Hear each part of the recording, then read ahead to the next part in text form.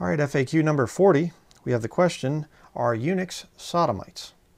This is another desperate piece of lying that the sodomite community out there that they try to pull off. They try to say that in the Bible, eunuchs are gay men, you know, and stuff like this. And Jesus promoted the thing of a eunuch, so therefore Jesus was for sodomy. Again, it's absolutely absurd. I mean, the Bible is crystal clear. The King James Bible is crystal clear, I should say. Not the other ones. They are, you know, they're not clear. The new versions from the Vatican, because the Vatican's filled with sodomite, you know, priests and things. But the King James Bible is crystal clear that man lying with man is an abomination. And the same thing with woman and woman. It's an abomination. Romans chapter 1, it's in the Pauline epistles, it's in the church age doctrine. You can't duck it. You can't just say it's Old Testament, the book of Leviticus condemned sodomy, but not anymore today. In Genesis, you know, sodomy was bad. Sodom and Gomorrah was destroyed by God, but not for today. No, it's for today too. Romans chapter 1. Okay, the mark of a reprobate mind is a number of things, but sodomy is at the top of the list.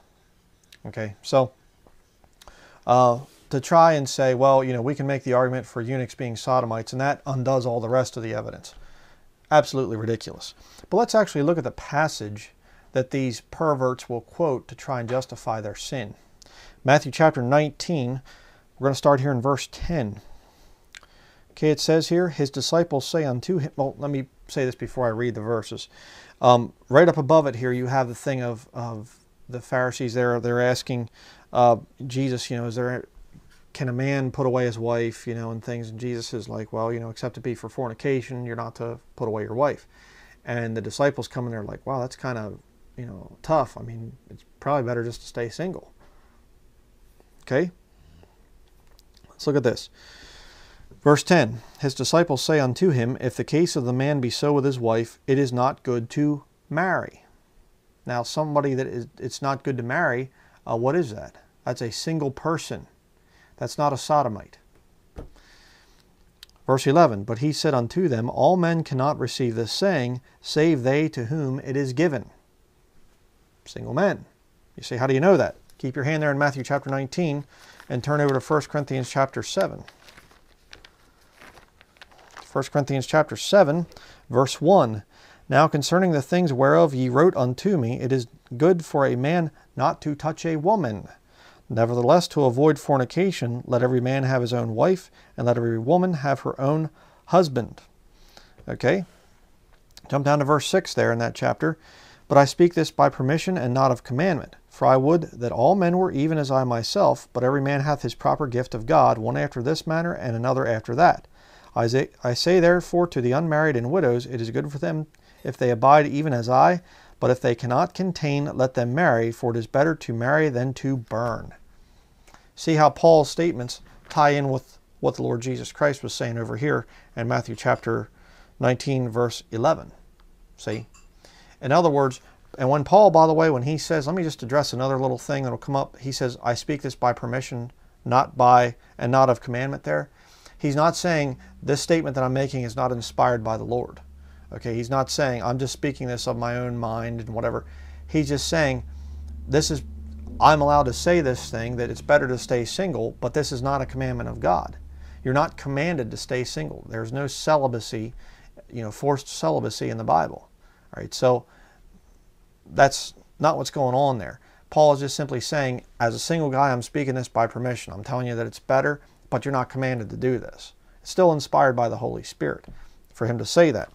But going back here to Matthew chapter 19, verse 12, let's read this verse, because here's where the sodomites will take you. Now, there was a whole website, some guy sent it to me the one time, and could you debunk this? And I mean, the lies were just so numerous, I'm not even going to give you this website, because the guy was such a deceiver. I mean, he was quoting Peter Ruckman, you know, Dr. Peter S. Ruckman, who was radically opposed to sodomy, and he's quoting him like Ruckman is, even Dr. Peter S. Ruckman can't answer the thing that sodomites are bad, and he was misquoting things from his one commentary on the book of Romans.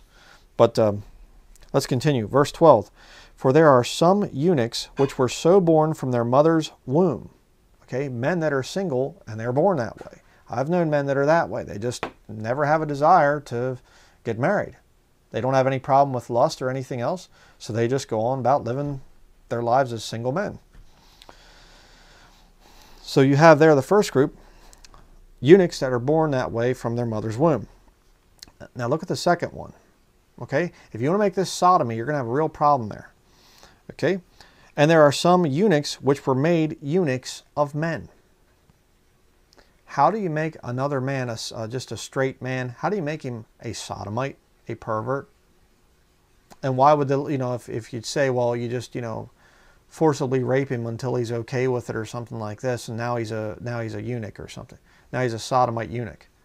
Why would Jesus promote that? How do you make a straight man a sodomite? A non-pervert a pervert? How do you do that? No, it's talking about single men.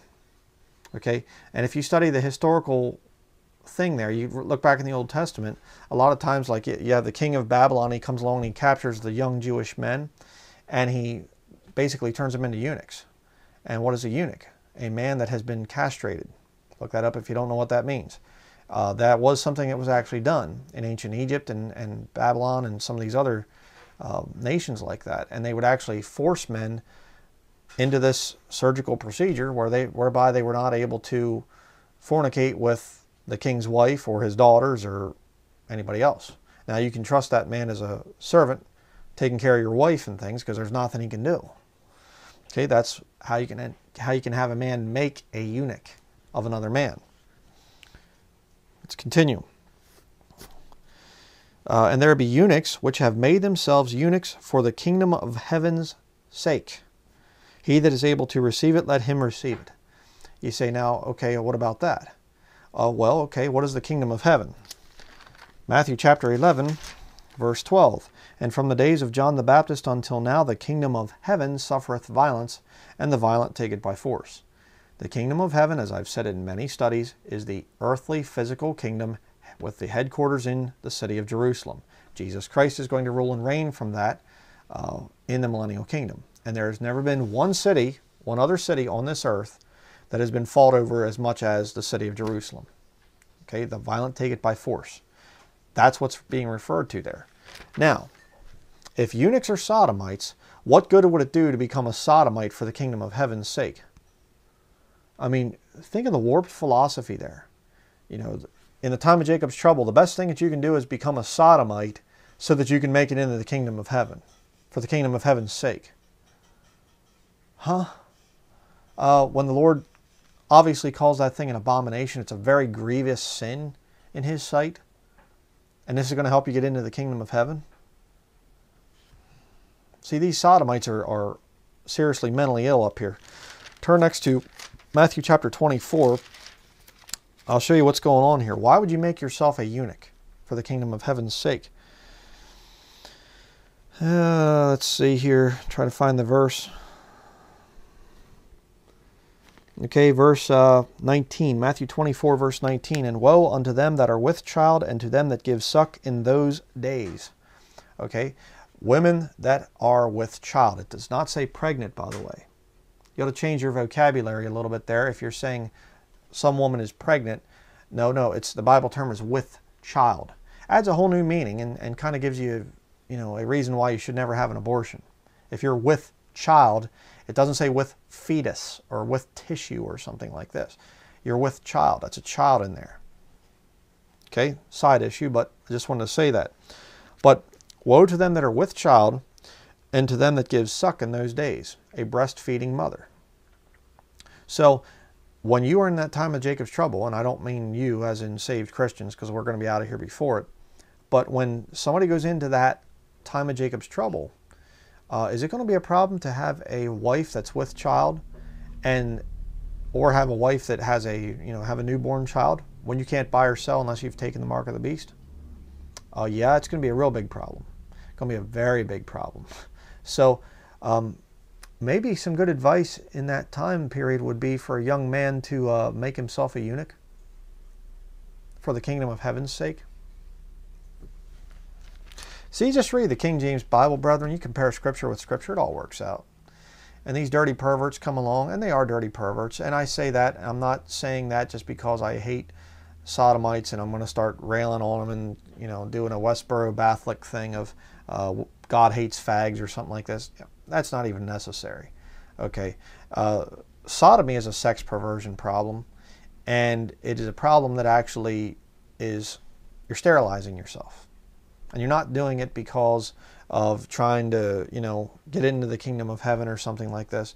That's not why they're doing it. They're doing it because God's given them over to a reprobate mind. Read Romans chapter 1. They go after strange flesh. It's perversion. And I actually had a brother send me an article here where now the sodomites, many of them, are starting, you know, it used to be LGBT, you know, lesbian, gay, bisexual, transgender. Now they're trying to throw pedophilia in with it. You know, and they got this NAMBLA thing that was founded by Catholic priests, by the way, the National American Man-Boy Love Association. That should be illegal. That is extreme wickedness. There should be no laws protecting that kind of nonsense, those kind of perverts. But that's what you have in this country, and it's really, really bad. So getting back to the original question, are eunuchs sodomites? Absolutely not.